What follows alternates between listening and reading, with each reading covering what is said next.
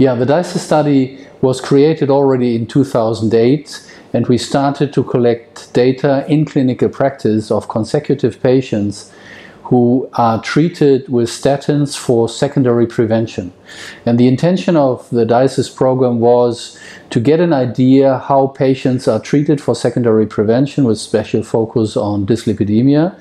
And we wanted to know how the rate is of goal achievement in the LDL cholesterol setting according to the current guidelines. So we wanted to know if guidelines are applied and patients are put, let's say, to their goals in clinical practice. And we collected data in many countries all over the world, so including Europe, Canada, Middle East, and Asia Pacific. And we ended up with a total amount of nearly 70,000 patients enrolled in the study.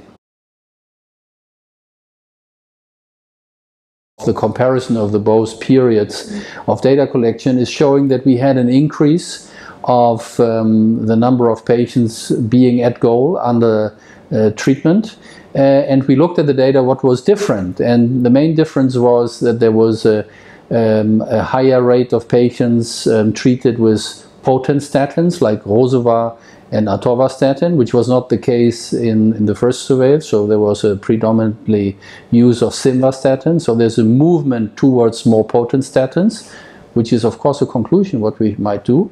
And the mean dosage also went up. So whereas the mean equivalent dose of atorvastatin was about 20 milligrams in the beginning, we ended up with 30 milligrams. So there is a movement towards more potent and higher dosages of a statin, and there is also more use of the combination treatment with ezetimibe, and this helps to bring patients to their goal. I think the essential finding of DYSIS is, of course, all of these patients, this was the inclusion criteria for being put into the observational trial, was they all were on a statin, which is standard therapy for lipid lowering in secondary prevention. And of course, according to the risk of the patients should reach some goals which are defined by guidelines based on the evidence of randomized controlled trials. So for very high risk patients, we know the target is, or the goal should be, to bring patients to a value below 70 milligrams per deciliter for LDL cholesterol. And the DYSIS program showed that only 21% of the patients treated with statins did reach their goal. And this is, let's say, not a good news, because in the other way around, nearly 80% are not at goal we would like them to have according to the current guidelines. Of course we can improve it, because we have to be aware of what we are doing. So in other words, a couple of years back, we as cardiologists were happy if even a statin was on board of the normal medication list of a patient. Now we have to do the next step. It's not enough to be treated in principle or to treat in principle, but we have to treat to the individual target we would like to the individual goal for the patient in order to reduce his risk. So in other words, we have to take care of any individual patient and bring him to his own individual goal.